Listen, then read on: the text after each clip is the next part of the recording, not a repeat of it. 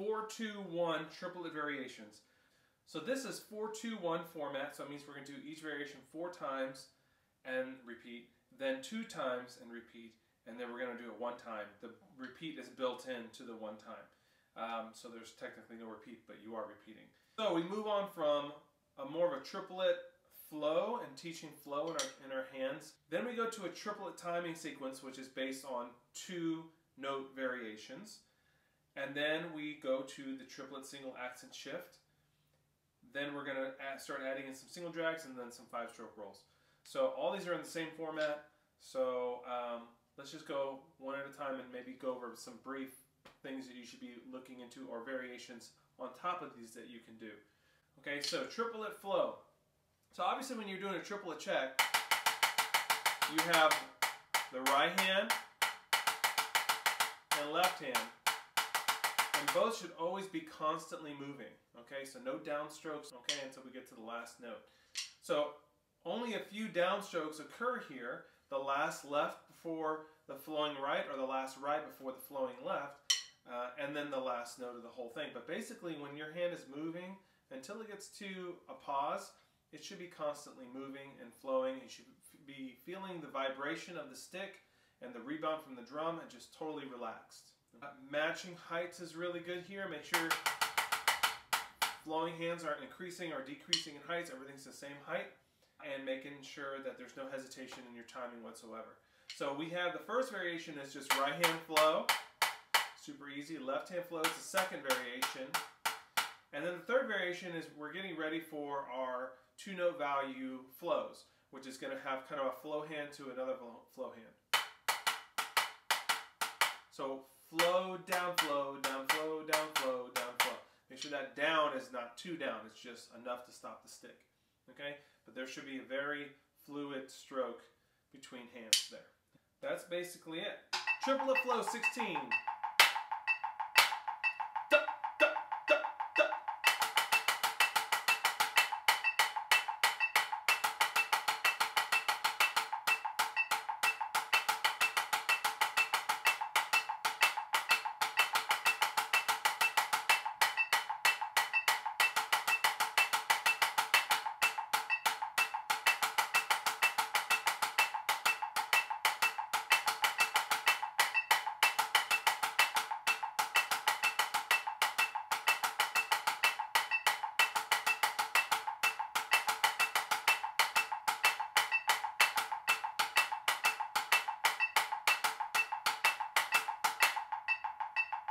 So triplet timing.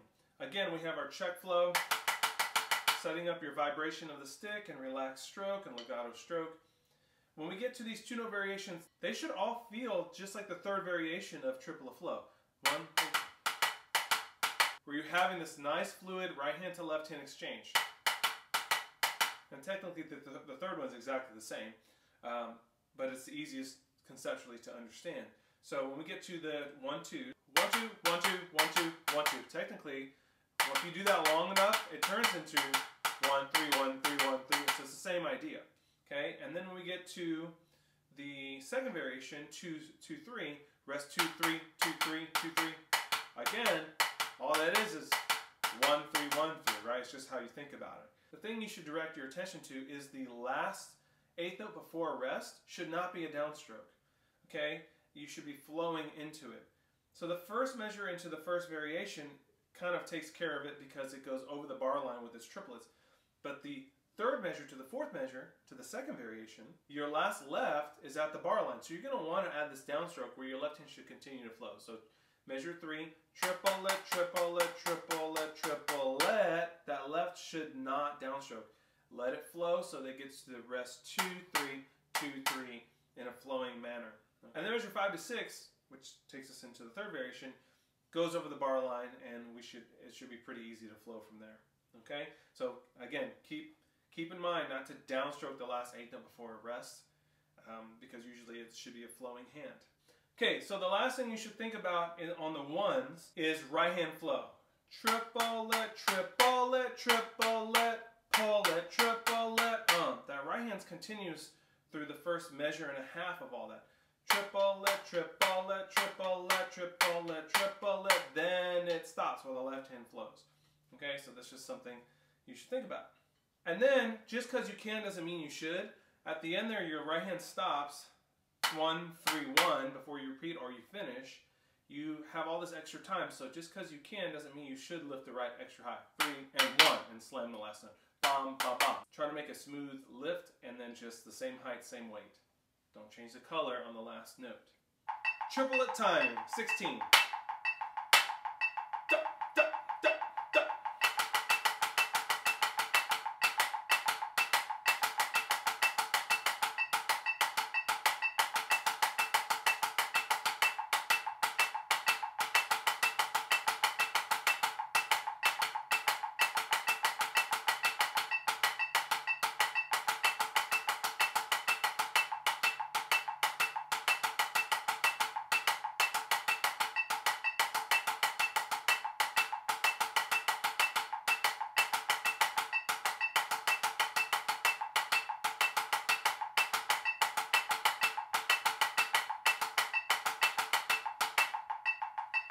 Okay, triplet accent shift. Now we're going to start shifting these accents on the variations to the different single partial accents.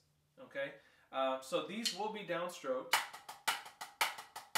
but just like we learned in 8/8/16, we don't want to add extra velocity to accents. Just play the height, right? We should be playing the check at 3 inches and then all inner beats at 3 inches as well. So it's another good place to check your 3-inch heights so that they aren't getting too high. I've noticed in some of my videos, my 3-inch heights are a little bit too high. So I'm going to try to really work on that right now. Triplet single accent shift. 16 and 3. Da, da, da, da.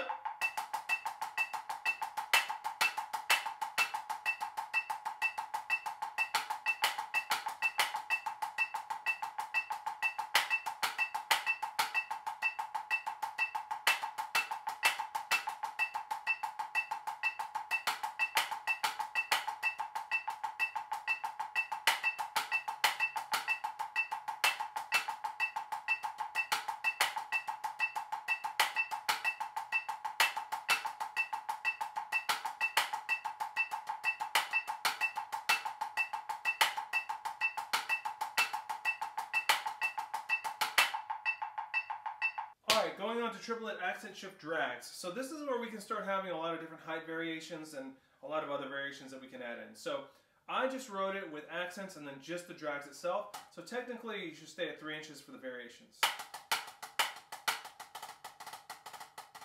In some ways that's the hardest one because it's so low.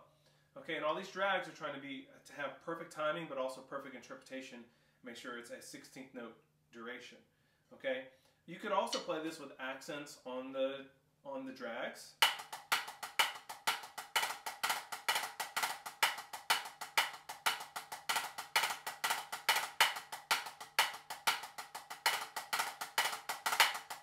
Okay. All right, you could also do this with the accents, stay on the downbeat on variation and check. Accents on the drags, and then keep it on the downbeat.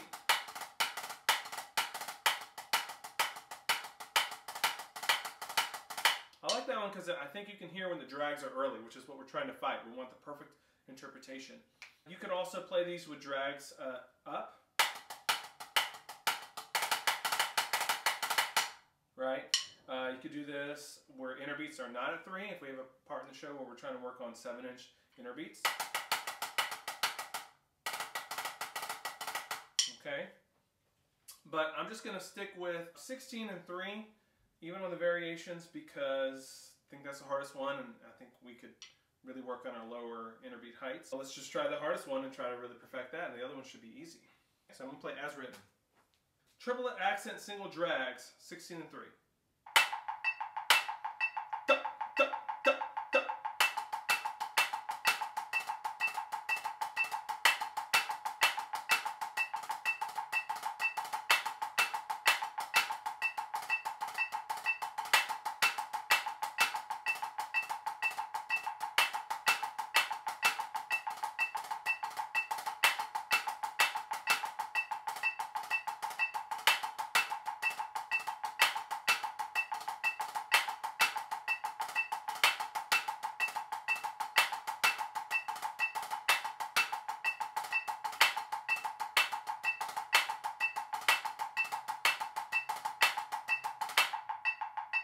Okay, triplet accent 5-stroke rolls. Same variations can apply here. You can play normal, where it's just 3 inches. Okay, you could do accents on the first drags.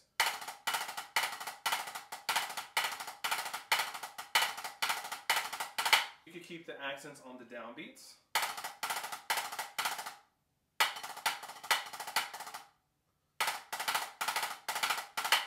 Okay, and then you could change the heights. Or we could do inner beats at 7.